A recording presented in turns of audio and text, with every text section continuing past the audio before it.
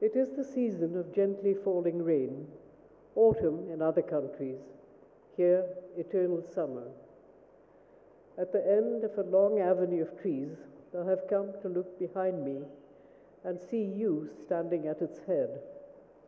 You were always ahead of me, and now I've stayed behind to see you go ahead of me again. I hear a call, come. I look for my shoes, but you go, born ahead of your time, leaving me here, the one born after my time. See, the tree you planted sprouts green leaves. Seeing you beneath it, I weep.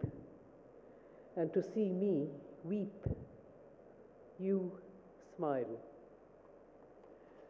So,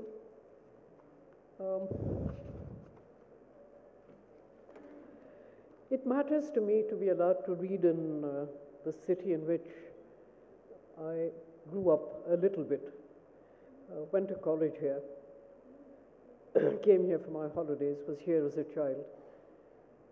But I'm also very moved that Hoshan should ask me to do this particular lecture for his sister, who mattered to him so much.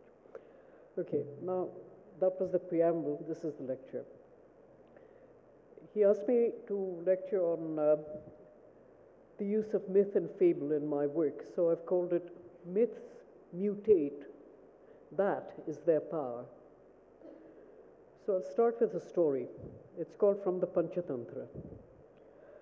In the holy city of Benares, there lived a Brahmin who, as he walked by the riverbank, watching the crows floating downstream, feeding in the remains of half-burnt corpses, consoled himself thus. It is true that I am poor, but I am a Brahmin. It is true that I have no sons, but I myself am indisputably a male. I should return to the temple and pray to Lord Vishnu to grant me a son. He went off to the temple, and Lord Vishnu listened, and Lord Vishnu complied, but whether through absent-mindedness or whether for some other more abstruse reason, he gave him a daughter. The Brahmin was disappointed. When the child was old enough, he called her to him and delivered himself thus: I am a Brahmin. You are my daughter. I had hoped for a son. No matter. I will teach you what I know, and when you are able, we will both meditate and seek guidance. Though only a woman, she was a Brahmin, and so she learned very fast. And then they both sat down and meditated hard. In a very short time, Lord Vishnu appeared. What do you want? He said. The Brahmin couldn't stop himself. He blurted out quickly, I want a son. Very well, said the god. Next time around. In his next incarnation, the Brahmin was a woman and bore 8 sons. And what do you want? He said to the girl. I want human status. Ah, that is much harder. And the god hedged and appointed a commission. Now, clearly, this is not from the Panchatantra. But pretending it is allows me to suggest that perhaps it might have been or should have been, and to protest against the extreme preference for boys that still persists in our society. Writers are rapacious, and not because they're innately wicked, but because of their craft. Hoshan and I were talking about this a little bit earlier, not this, but do we agree about writing? And we suspect we do. He says he wouldn't have asked me if we didn't. So maybe it's just, he won't find out what I really think till this lecture's over. They make their own work out of the body of literature to which their work belongs. And and out of that, and out of that, and out of their own experience. What Yeats called, on the one hand, monuments of unaging intellect, and on the other, the rag and bone shop of my heart. Yeah? Of the literary forms, lyric poems and fables are highly referential because they're such concentrated forms.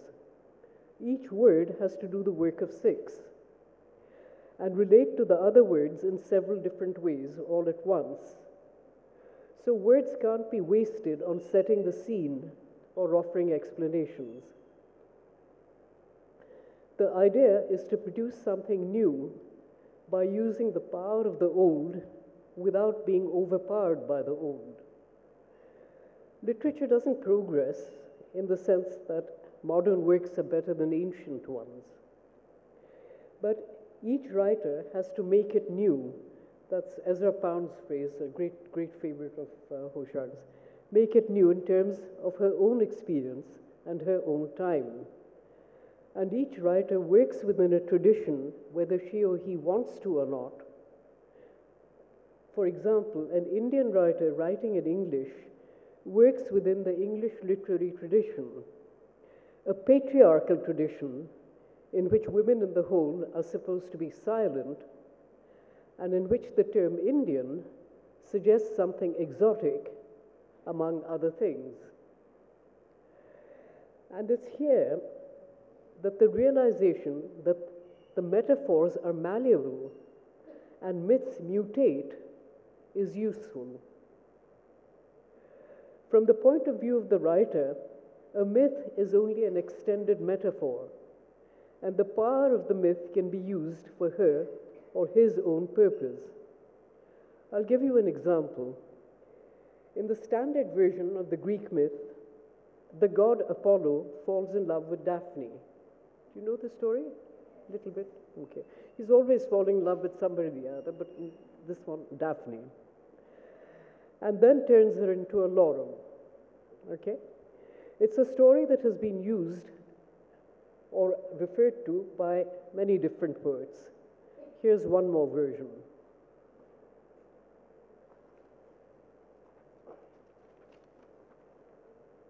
It's called Nymph, and actually I wrote it for my first-year students because they kept asking me, once they understood there was a metaphor in poems, there were metaphors, and then what does that mean?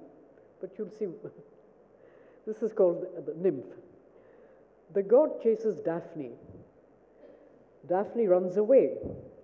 Daphne is transformed into a green laurel. What does it mean?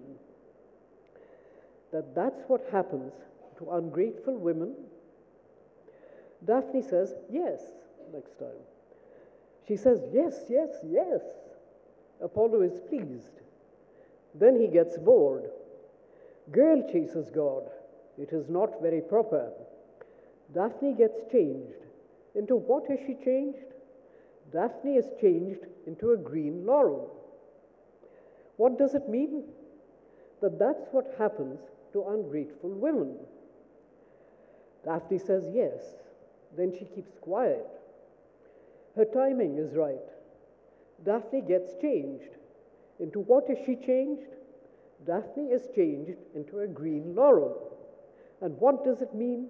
It obviously means that trees keep quiet.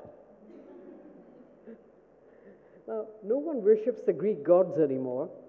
No sacrifices are made, and their temples are in ruins. I'm hardly likely to be lynched for mocking Apollo. But there are other religions that are still alive, and for the writer to use these myths simply as literature can be dangerous. I don't need to spell that out, do I? You can think of many instances. For some practitioners of a religion, their particular version of a story and their particular interpretation of it is the literal truth. Anyone altering it in any way is then guilty of the most offensive heresy. To some extent, and in some places, attitudes have changed. sometimes for the better, sometimes for the worse. And I don't think I'll be hauled up before the Inquisition for the following story, the one I'm about to read. I came to write it because one day I ran into one of my women's studies students coming out of a class on Milton in tears, crying. I asked her what was wrong, and she said the sexism of the Adam and Eve story, the implications that it was all Eve's fault, really bothered her, but she didn't know how she could possibly question the lecturer, never mind Milton himself. Okay. I felt bad about it too, but then I cheered up and I wrote the following fable. I'll read that to you. It's called the Saurian Chronicles. Saurian as in lizard, dinosaur, Saurian, yeah. Two lizards in a rock are sunning themselves. It's early in October. The rains have just stopped. The younger lizard, wishing to be amiable, says to the elder, "Oh, wisest of lizards, oh, long-lived one, tell me once again, if you think it is proper, of the world's beginning." The old lizard's tongue flickers for a moment. Her eyes cloud over. She opens her eyes and begins. "Know then that the sun is a lizard, a fire-breathing dragon, and the earth is an egg. The sun warms the earth. That, my dear, is the essential wisdom. In the very beginning, as the great mother lizard warmed the earth, rocks split open, mountains cracked, and the giant lizards, our first ancestors, saw the light of the sun."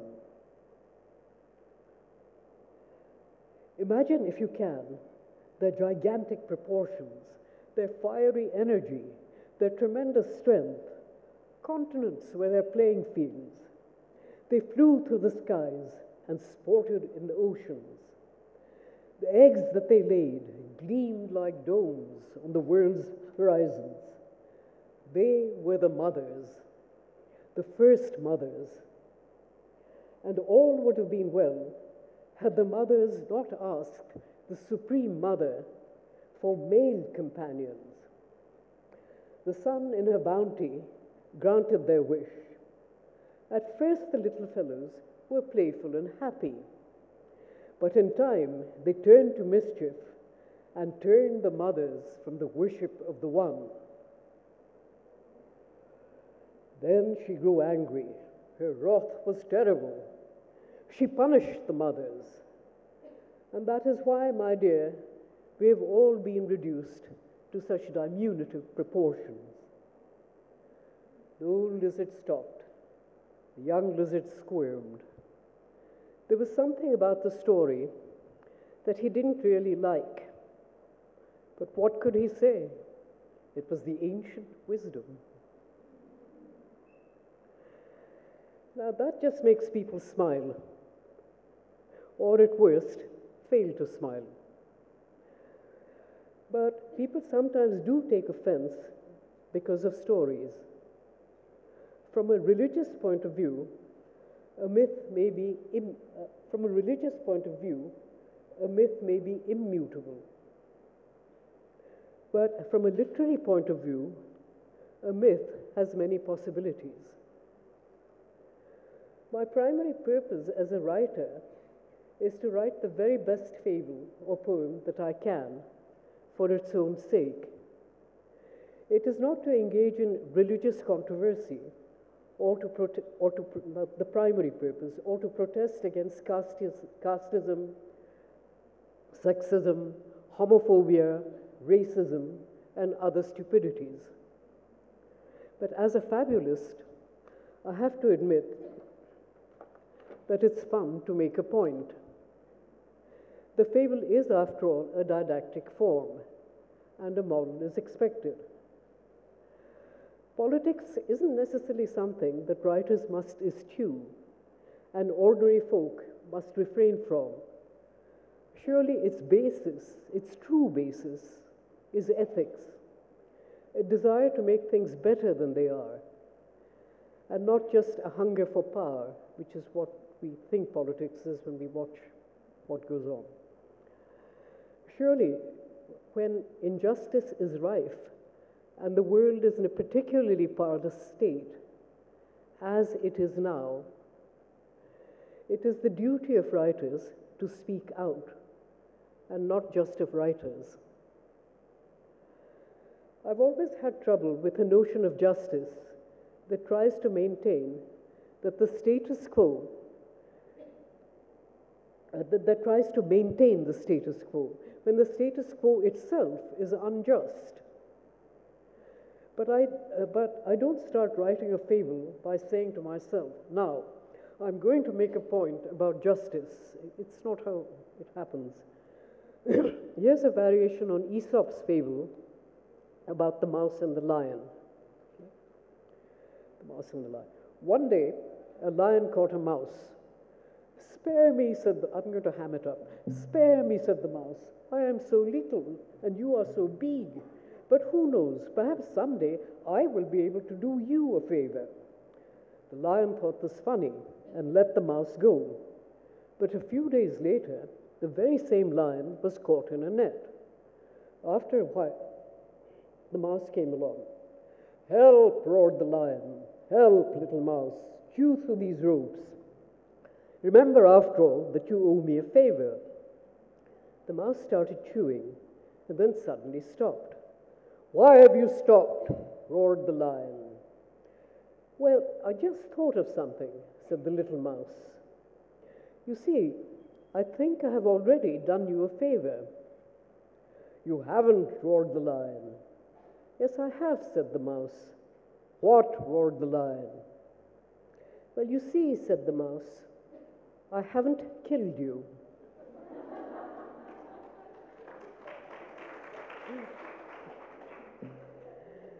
Now, the fable began in my head with the memory of a colleague saying to someone much taller than she was, I'll tell you the truth, it was when I was in, as he said, I was in the IS for a short while. At the academy, there were these letter boxes, and this colleague of mine was short, so, and I think probably a little bit flirtatious, so she would say, you are so big, Mr. So-and-so, and I am so little. Would you please do me a favor to reach up to that? And it stuck in my head.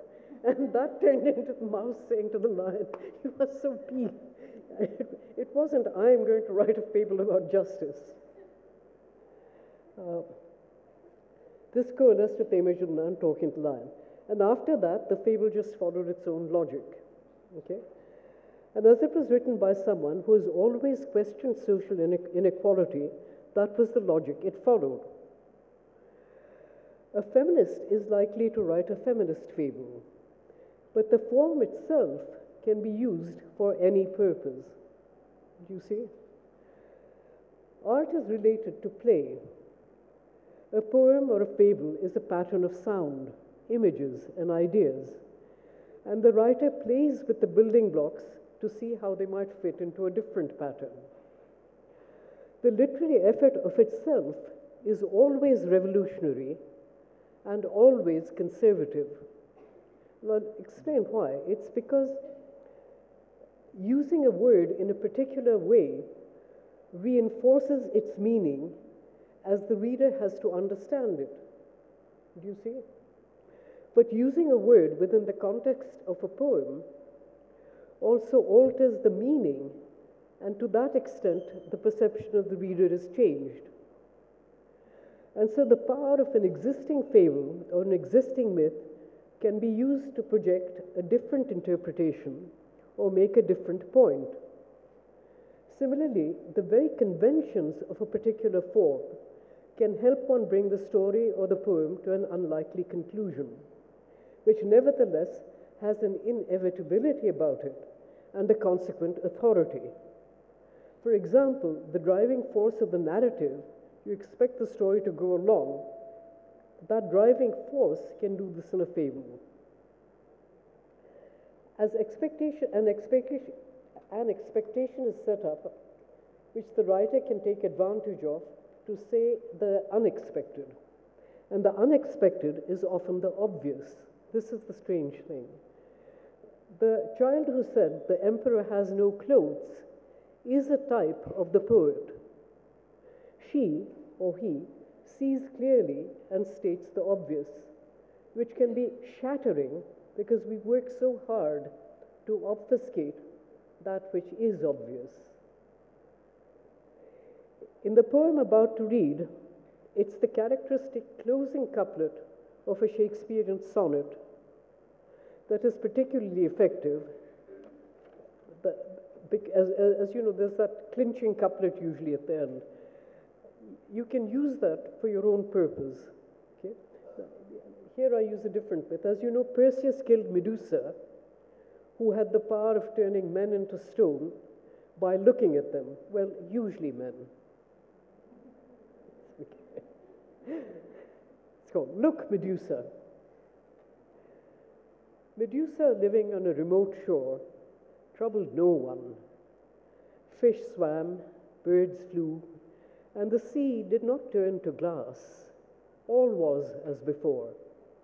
A few broken statues lay untidily on the lonely beach, but other than these, there was nothing wrong with that peaceful scene.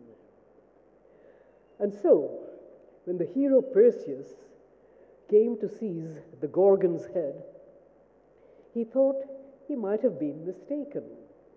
He watched for a while, but she turned nothing to stone. The waves roared, as waves will, till at last the hidden hero burned to be seen by her whom he had come to kill. Look, Medusa, I am Perseus, he cried, thus gaining recognition before he died. There isn't a hard and fast line that separates a literary work from religion or polemics. Literature isn't necessarily antithetical to a religious vision or a political stance, but the way in which it works does militate against dogma and rigidity. Nor does it have to have a religious or a political theme. It deals with the human experience, with grief, with death, with love, with the passage of time. The poem about to read refers back to the story of Orpheus and Eurydice. It's called Deaf Eurydice. It's for Suki, who died on the 27th of July, 1997. Sometimes the murmur of longing is so tentative, and the thought of a caress so tangential, that the senses strain to hear what, after all, cannot be said. And it's then that the temptation arises to write a lie on the water, scribblings on sand, or to descry from the way the leaves moved and the light fell what shadows portend. This is twilight time, Orpheus time, Demeter time, when they call the long dead, and deaf Eurydice struggles to hear, and hearing nothing, falls behind, till her footfall makes no imprint save on the mind. The poems and fables I've read so far have all made reference to other myths and fables. But a poem doesn't always have to be referential in that way. This one is called To Be a Poet, saying that this is what it felt like to put the right foot forward and then the left, saying that this was the taste of morning porridge, that of milk, and this other of a niggling but persistent pain, saying that, I suppose, was what was distinctive, being unable to keep my mouth shut, my mind from working. But a poet lives like any other creature, talks perhaps more than is normal, but her doom no brighter, nor her death less dismal than any other. Okay. Now, although there's no reference to any particular myth, the poem can be seen as a variation on the archetype of the poet. Do you see? You can have a displaced myth. New and different patterns are constantly being formed and reformed out of the body of literature, and these become part of the whole. We live in time. Time flows through us, and when it stops, we stop. Poetry doesn't try to freeze time. It uses time to make a pattern. But the pattern is in the movement of the poem. It's this effort to find stillness in movement that marks the language of poetry. Now, it seems to me, but then I am biased, that it's poetry more than any other endeavor that struggles with language against the rigidity that limits our thinking. That is why it allows mystics to say the unsayable and to frame the paradoxical. Perhaps this is not really but I'll say it. Perhaps the truly religious life is not an adherence to dogma so much as daily meditation on the core metaphors in an effort to understand more and more deeply what they might mean. The use of myth and metaphor doesn't just belong to poets. As I've said elsewhere, poetry is the language of the human animal. We are symbol-making creatures. Our daily speech is littered with metaphors.